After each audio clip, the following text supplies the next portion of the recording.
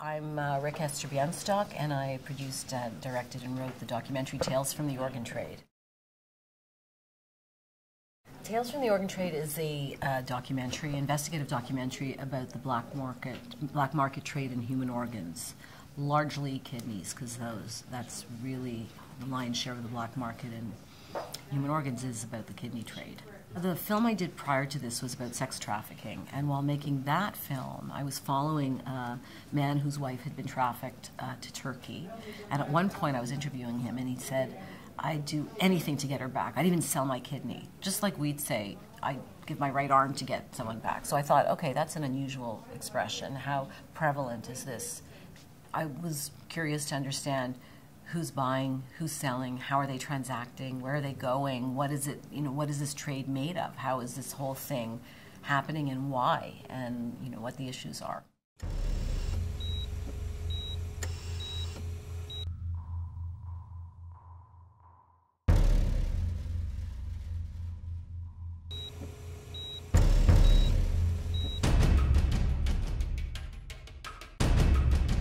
Each bit of access is gained in a different way. The toughest thing in the organ trade film was the traffickers themselves and the surgeons who are doing these black market operations and the doctors who are involved. At the end of the day, people who are doing this are regular people, right? It's not doing a drug story and dealing with drug traffickers who don't want to be identified. So you're dealing with human beings who are desperate. They're doing something illegal, but on a human level, they have a story to tell. I wanted to try and piece together all the players from one single black market operation. And it was considered an international organ trafficking ring. And so all of them would be in different places on the globe. But I thought, in a kind of like a Rashomon way, how did you land in a small clinic on the outskirts of Pristina? How did you land there? And so that was a little bit the conceit. It took a long time and lots of connections. The notorious Turkish surgeon, Dr. Sönmez, is wanted by Interpol. He's a fugitive from justice, so that made it a bit tough. I finally got hold of him by email. Over time, I mean, we were emailing back and forth, and I said, just meet me for coffee. Just meet me for coffee. And no crew, no cameras.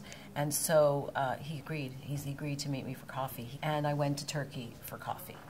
And I had a crew, on hold, and that's how I kind of pieced together. There was an Israeli surgeon who has never spoken to the media before, and same thing. I sent him an email. I got his email through somebody who had a patient who had actually worked with him. Same thing, coffee. I was traveling. I was having a lot of coffee in different areas of the globe. There is a propaganda machine as far as looking at it from only one viewpoint, that organs are stolen against people's wishes.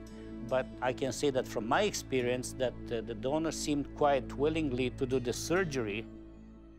No one's completely unbiased. People talk about doing stories, but I have to say that when I initially thought about this subject matter, if I had a bias, it was that it's purely exploitative, it's horrible, it sounds heinous. I started feeling like I'm in this very morally ambiguous world, and I started questioning my own moral and ethical assumptions about this.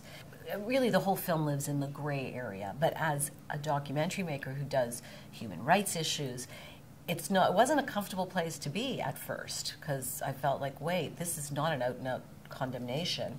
The surgeon who I interviewed, he might be a criminal, they're trying to get him behind bars, he's done thousands of these operations, but when I speak to his patients, they think he saves lives. It was really a very interesting world to enter, and my views have shifted for sure.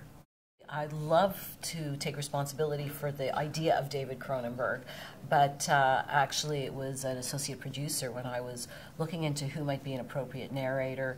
We try and make films with no narration. This was investigative and it wasn't possible, but you don't want the voice of God narrator on this film. From a country called Moldova, Raoul's donor will be the final link in the anatomy of a black market operation.